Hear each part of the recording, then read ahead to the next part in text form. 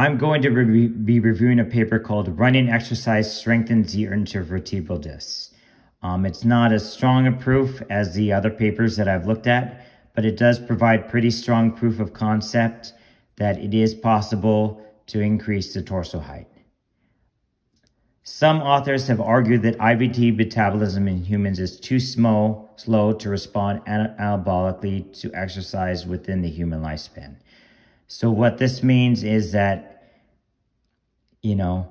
it's slow. But there is the possibility to accelerate this with possibly HGH or IGF-1, but the problem is that HGH or IGF-1 costs money. But on the other hand, there is a possibility that there's some form of novel exercise that we're just not seeing that could potentially have a benefit.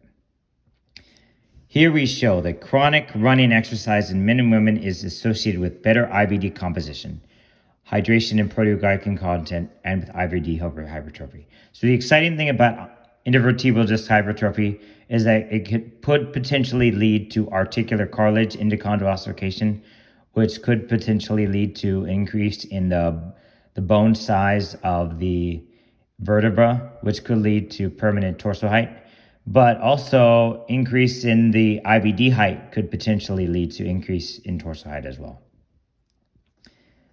So what they found is that accelerations at fast walking and slow running, but not high impact tasks, low intensity walking or static positions correlated to better positive IVD characteristics.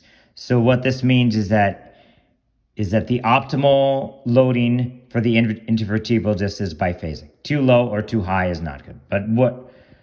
But the troubling thing about that is that it also means that there's not a lot of potential to make this better with exercise. You sort of have to do the optimal loading, and there's not much you can do. The only thing you could do is potentially accelerate is via supplements. But on the other hand, there is the possibility that there's a novel form of exercise that we're just not seeing. But still, you want your torso height to be as high as possible. So if there is a biphasic range, you want to be doing it, even though it may not have the best impact on your height. If it can increase height in any way, you want to be doing it. Loading types that are more likely to damage lumbar IVD tissue in humans, such as flexion of the spine with compression, torsion, or to damage the vertebral end plate via axial compression with subsequent IVD generation. Okay, so I've talked about the benefits of torsion on the bone before. But the thing to consider is that bone and cartilage are different. Bone is easier to replace. Catabolism to bone is good because when you damage the bone, it's replaced with a more immature tissue type. If you damage the cartilage, it may be replaced with an inferior fibrous tissue type. Cartilage is harder to replace than bone. So you do not really want to cause catabolism to the cartilage because cartilage is hard to replace. So with limb lengthening surgery, when you damage the bone, it's not really replaced with a new growth plate, but the bone still heals. The bone still heals fine, and it's still a more immature tissue type, but it still works. Whereas cartilage microfracture surgery does not really repair the cartilage that well. The tissue type is inferior.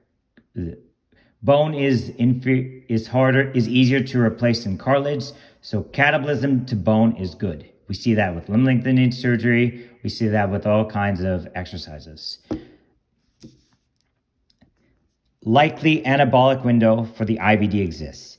Dynamic loading of 0.2 to 0.8 MPa, generating intradiscal pressures of approximately 0.3 to 1.2 MPa at 0.1 to 1 hertz for approximately 8 hours a day. So what this means is that there's a likely anabolic window. So there's an optimal range to be loading the intervertebral disc, and too high or too low is not going to have a benefit. But it also means that we're stuck at a certain point where this is all you can get from the IVD. This is the maximum low height we could get for the IBD with current exercise. But again, there could be novel exercises.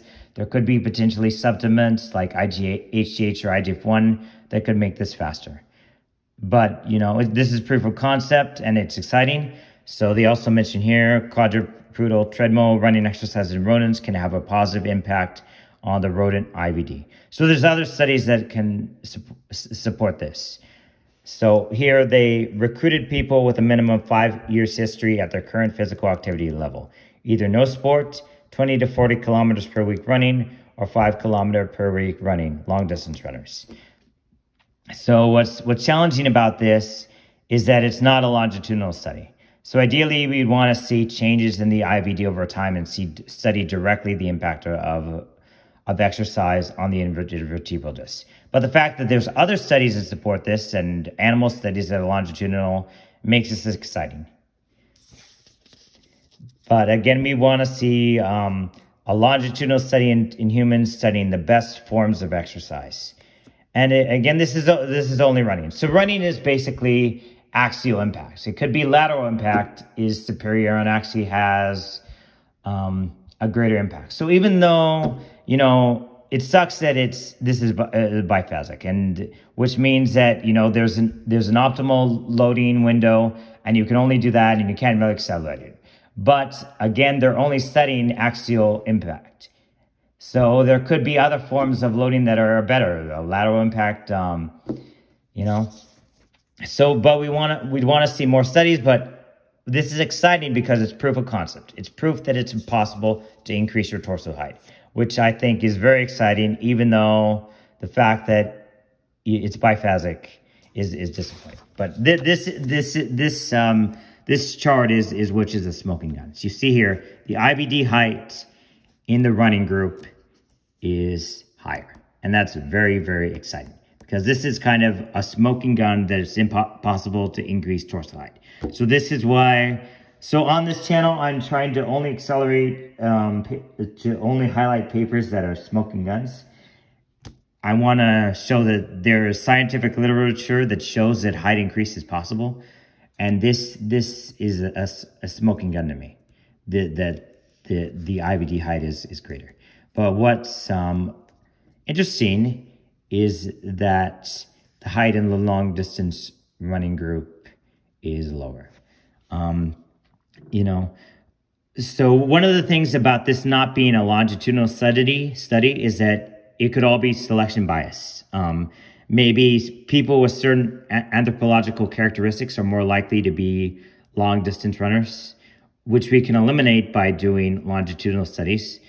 So anthropomorphically, what we'd expect with these characteristics that IBD height is greater is that long distance runner groups would have higher torso height and lower relative leg length. Yeah. But we'd also expect this to see this change over time. So people who, what we'd expect is over time for people who are long distance runners to have higher sitting height relative to overall height. If long distance running did indeed increase torso height. What we'd expect is for over time, long distance runners would gradually have a greater sitting height to overall height ratio the longer they've been long distance running. But what's interesting here is that the runner group had higher height relative to the no sport group, which is exciting. And they also had IBD height. So I do not see how the running group could decrease height. You know, so the legs only have really 2 or so cartilaginous regions that contribute to height, whereas the spine has several. The cartilage is a much greater contributor to overall height in the torso than the legs. So that's why certain people have greater torso height than lower body height. So if you're stimulating the cartilage, it only stimulates height in 2 places in the leg, the knee joint and the ankle. whereas there are several intervertebral discs in the spine. But I do not see how long distance running could reduce overall body height in the legs, because again, if you're catabolic to the legs, that's going to be beneficial to the bone. By breaking the bone, you're actually stimulating the bone. Whereas if you're breaking the cartilage, that's bad for the cartilage. So I do not see how this could lower overall body height, because runners typically have good posture, so I don't see how it could be posture. It could be that maybe even though IVD height is increasing, maybe other cartilaginous regions are decreasing in height. But we can't really tell by this study. So this study really raises a lot of interesting questions. But there's still a lot more answers to do. It's still a big proof of concept, and it's still a very exciting paper just for this number alone. And I think this should be, if anyone says, "Oh, height increase is not possible," should be one of the paper the columns that you show them. Yes, it is. This shows that it is right here, and it's pretty direct, the IVD height. But it doesn't measure everything. This does not measure all the contributors of height. So maybe other height parameters decrease. So they don't measure everything here.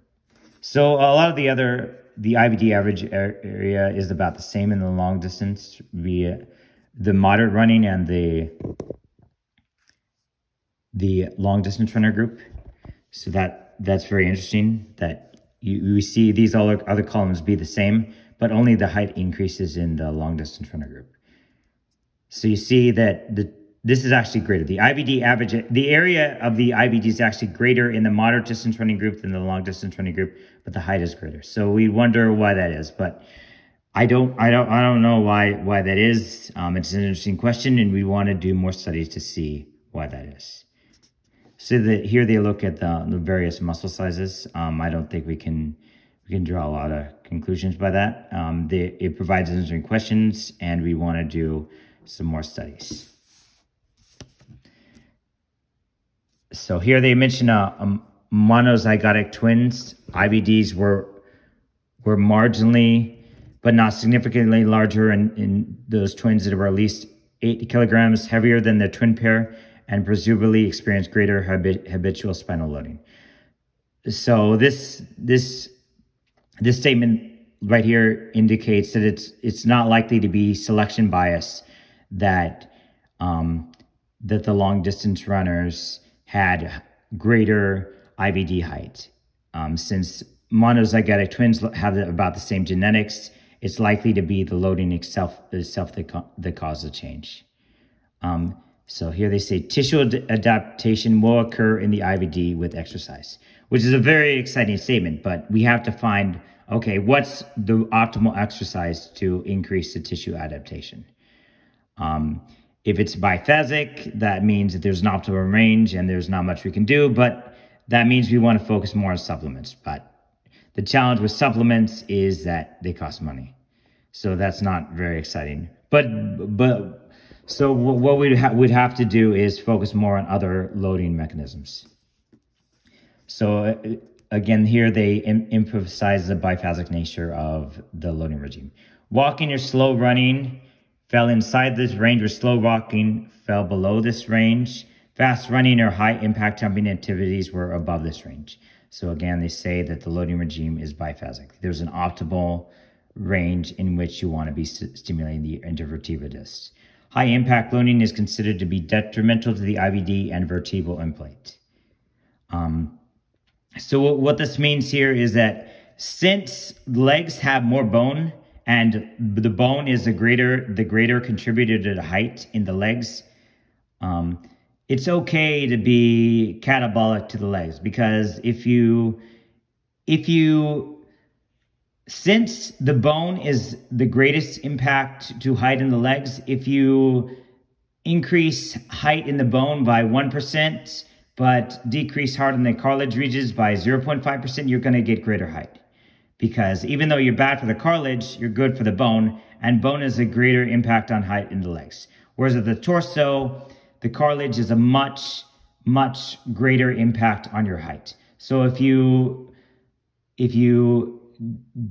increase height in the bone by 1%, but decrease height in the cartilage by 2%, you're not going to be increasing very much overall body height, since cartilage is a much greater impact on the height in the torso than the legs. Again, all right. Similar muscle size in all groups, and this indicates that muscle adaptation per se is not the likely cause of difference in IBD characteristics in our population. So this possibly means that it is not just passive diffusion that could lead to the change. So passive diffusion is basically nutrient uptake. So it could mean that maybe the axial impact just increases nutrient uptake of the innervertebratus, and that's what's causing the hypertrophy, which would not be very exciting because it would indicate that there's not much we can do. We could just maximize the nutrient uptake, and that's all we could do to increase height. But if you're actually changing the cells and changing the cellular composition and maybe inducing hypertrophy in some direct cellular way, that means that we could have a much greater profound impact on height. Here's some other things. IBD height relative to vertebral body height. So this is exciting because it means that, you know, it's actually changing the composition of the body. Greater T2 times indicate better IV dehydration and saminoglycan content.